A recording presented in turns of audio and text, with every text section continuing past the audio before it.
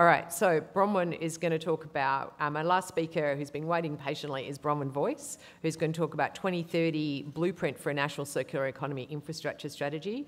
Bronwyn is the founder of Civic Futures Lab, an impact lab for government, ASX and SME leaders seeking to address climate risk and accelerate the global transition to a circular economy. She's also chair of Circular Australia's Industry Task Force, and is deeply passionate about supporting the private sector to lead the national transition to circularity and a low-carbon economy. Welcome, Bronwyn.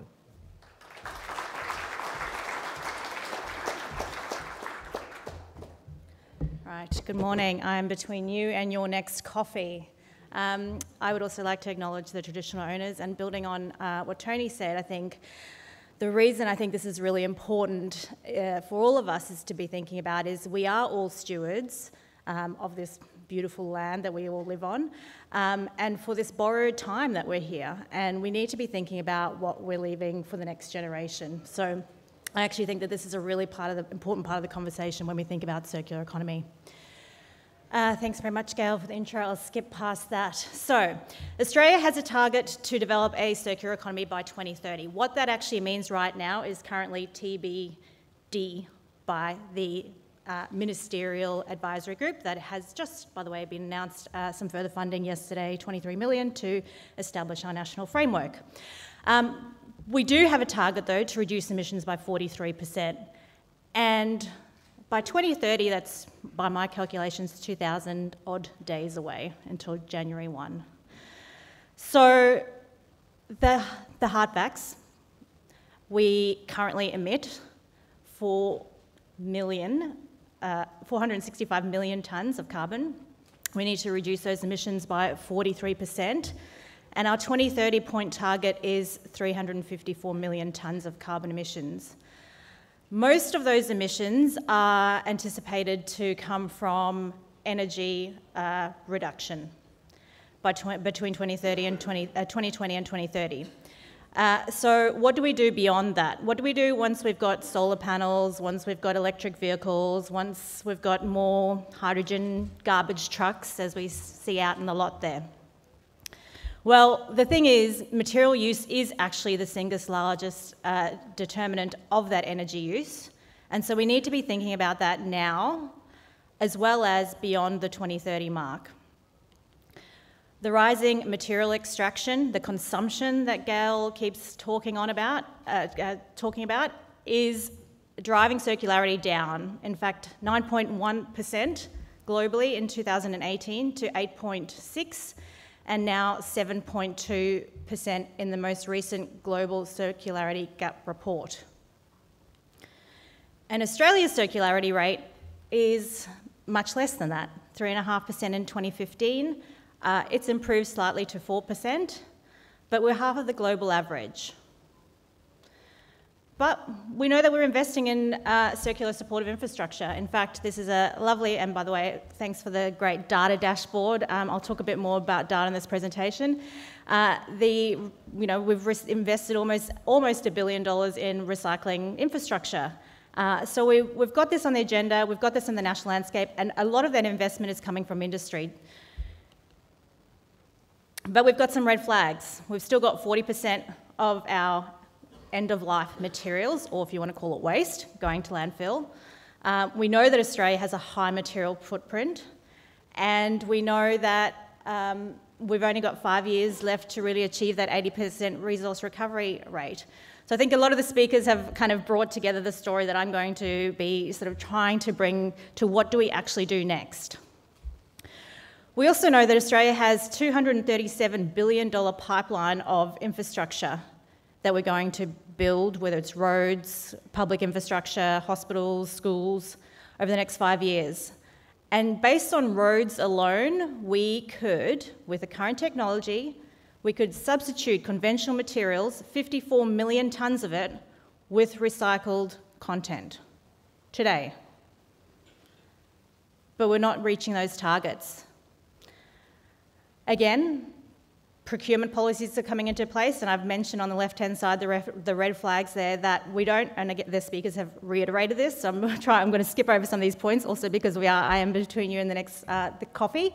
But we don't have those effective disincentives to make the market. We don't have the eco-design standards, the ERPs that are mandatory. We've got voluntary ones. And then the government's brought up recently that their new procurement policy that construction services for projects over 7.5 million must meet climate, environmental and circularity outcomes. We've also had the announcement of the $15 billion National Reconstruction Fund to transform industry and economy. So on one side, we've got some significant challenges, but we're starting to see some green flags on the other side. But going back to that figure, we've just invested almost $1 billion in recycling infrastructure. The majority of that come from industry, and yet that's only added 1.28 million tonnes of additional capacity to the market. So with 2,000 days to go, and what we've achieved in the last 2,000 days, what are we going to be doing differently? Australia could double its circularity rate if we realise circular opportunities in housing, mobility, food and energy. And circularity could also save Australia 165 million tonnes of carbon per year by 2040. And we know that this is going to be more critical for companies as they have exhausted all other options to reduce their emissions and are seeking to modify and improve their supply chains. And the people in the room are really the ones that are going to be influencing what that looks like. And apologies for the little typo on the double 75% of the slide. But we know that around 75% of the G20 countries have circular economy policies. Joanne spoke about the Netherlands, who I've had the opportunity to work with. Australia does not, and it doesn't. And although they're working on it, we've still got a long way off before when that national framework's established and when the federal policies regulations come into play, because we know it takes time. In the meantime, the states are working on their relative policies and their strategies. And Tony talked about some of that before in terms of the New South Wales, and I would like to challenge that it's changed from the waste infrastructure strategy, Tony, to the circular economy infrastructure strategy when that does come out. But we do have a lot of work happening in various states and territories to establish state-based circular economy strategies and policies. The thing is, in Australia, is we're a small population over a large space, and we all know that. We're half the size of California in terms of population, and in terms of land mass, we're almost the same size as the US. So to a point that Gail made recently, what are we doing as Team Australia? It's great that individually states are taking leadership, but we can't afford to be uber competitive at a state level and at the risk of having more inconsistencies. What we continue to hear from industry is we want a consistent approach across states because we're simply not big enough at scale to be doing 10 different things in 10 different jurisdictions. And then that goes down to local policies as well. So what we do know is that we have sufficient amount of waste and resource recovery data, research and insights, and roundtables and task force that are doing more studies. We have a lot of data. This, by the way, is a fantastic data set that will tell you, if you go in the top corner there, where all the plastic recycling facilities are nationally, where all the rubber recycling facilities are, where some of the reuse hubs are. So we know that we have a bunch of infrastructure scattered across our diverse communities in all corners of states and territories. We know that. And Anne presented some really great data as well, so we've got the data. But we do have this diverse geography. We're not the Netherlands. We're not a tiny little pocket that can sort of solve problems the same way. And while the European models can be applied to, say, metropolitan areas in Australia, remote and regional areas really lack that scale and present the logistical challenges. We all know that.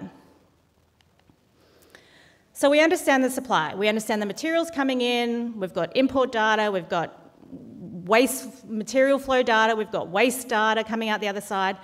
But we need to influence those flows differently. We need to invest more in that demand side, which we constantly hear from industry, who are having to deal with materials at end of life. And we need a more strategic approach to infrastructure planning. So we need to stop investing in these single infrastructure projects, and again, to the point of John and the previous, and think about where there's that tension and the explosion, how we are collaborating across value chains. We need to start thinking about how we are investing in systems.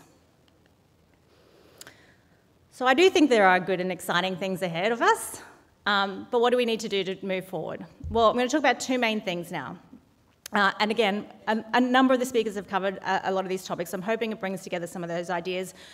Being mindful of the people in the room of where I focus my points of discussion. We're not all at the design and the beginning of life phase. A lot of us are kind of at that end of life phase, or as local government or policymakers in various states, thinking about how we work with waste resource recovery industry to reshape the sector.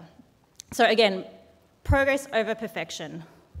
New South Wales have provided a circular design guideline for the built environment. The guidelines are there.